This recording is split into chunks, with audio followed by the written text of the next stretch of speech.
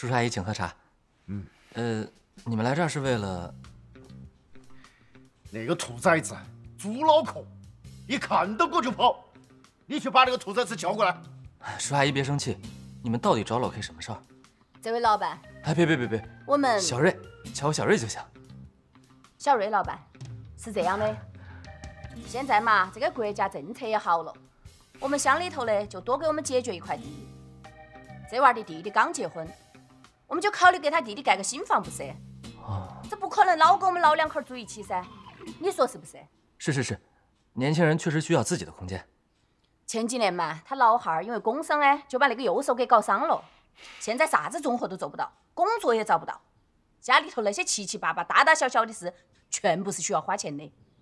你想哈，我们上哪儿去找钱？是，我们也晓得，娃儿嘛，在外面打工不容易。他有啥子不容易嘛？他弟弟在农村，能和他比啥？现在呢，他弟弟着急要钱，就是要盖那个房子，我们就是跟他借点钱，他有啥子不愿意啊？打几个电话都不接，现在不乐意了噻，人都看不到，你想哈，他凭啥子哦？我们是他的父母，他凭啥子不接电话？一看到我就跑，我们寒不寒心？话又说回来，我们要是有办法，我才不到这儿来找他嘞。哎，你是那个娃儿领导噻？算是。正好你也在场，我就想问一下，他打的那个啥子比赛，到底能赚多少钱？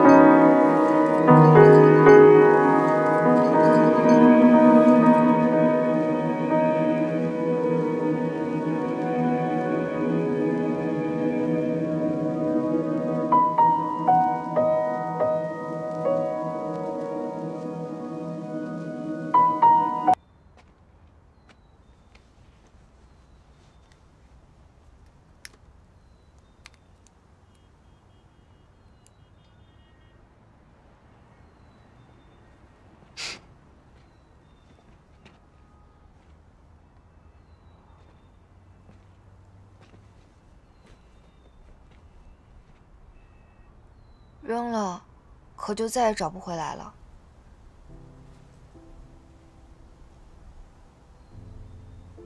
有的东西不找也罢。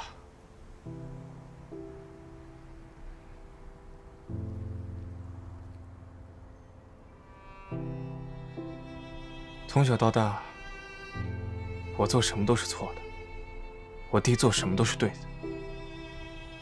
我想读书的时候说我不是那块料，要我去学手艺，跟我爸干活，我不愿意，我偏要上学。打游戏也是那个时候练出来的，帮别人代打赚钱。童谣，你知道吗？其实那个时候我一点也不喜欢打游戏，就觉得只是个赚钱的工具。要不是后来碰到了冥神，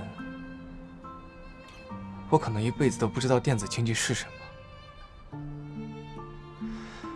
后来我热爱了，我明白了，但是我对我的父母而言，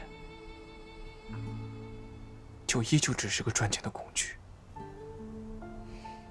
其实也可以理解吧，他们那一辈人就是需要多沟通的。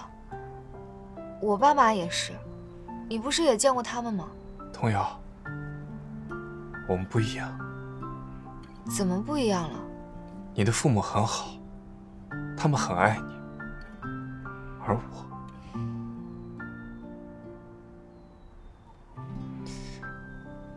所以我现在除了电子竞技，就真的什么都没有了。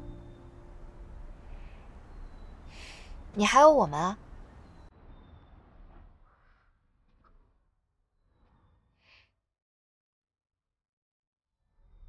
童谣，对不起。啊？之前我针对你，还有你父母来基地时，我说的那些话。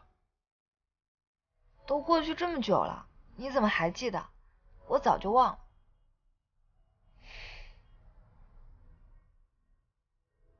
走吧，老 K， 我们回基地吧。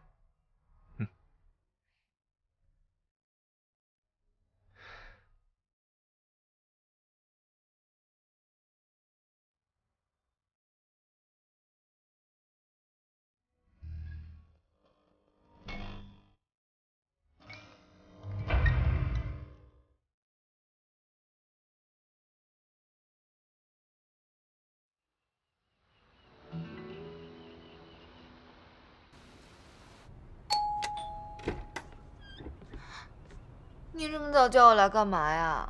姐妹，我冲动了。怎么了？来，我带你去看看。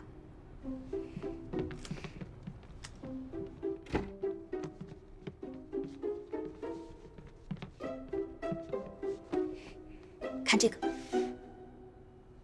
这是什么 ？YQCB 的股权转让协议。受让方陈金阳，你真把 YQCB 买下来了？当然是真的了，难不成还是我伪造的？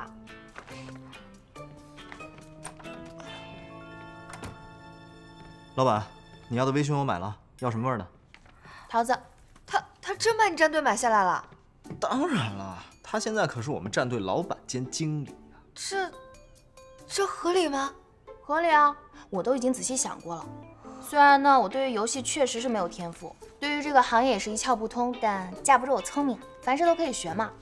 而且我也是觉得电竞行业是真的有发展，我爸也觉得这是一个特别有潜力的投资。还是我老婆聪明。那是当然。我先回去消化一下这个消息啊。哎，你先别走，我还有事儿要跟你商量呢。什么事儿啊？上次你不是跟我说了老 K 父母来基地的事情吗？我后来发现啊，很多家长就像他的父母一样，觉得打电竞就是打游戏，觉得轻轻松松就能赚到很多钱。之前爱佳也是这么想的。不要 Q 我啊！虽然我以前很喜欢打游戏，但自从我打了职业以后，我觉得太难了。本来就是啊，哪有那么好的事儿？又能玩，又能轻轻松松把钱赚了。职业选手背后的苦痛和压力，很多人是看不到的，所以才会出现有那么多父母不理解自己孩子打电竞的情况。姐妹，你成长了。那当然，你以为我只是一个会潜规则队员的老板吗？而且啊，自从我把战队买下来，我就一直有一个想法，我一定要为战队做点什么。于是我现在有了一个特别伟大的想法。你不会是想把 ZGDX 也买下来吧，然后一统电竞圈？我没有成哥那么有钱，我是打算给你和爱佳举办一个嘉年华。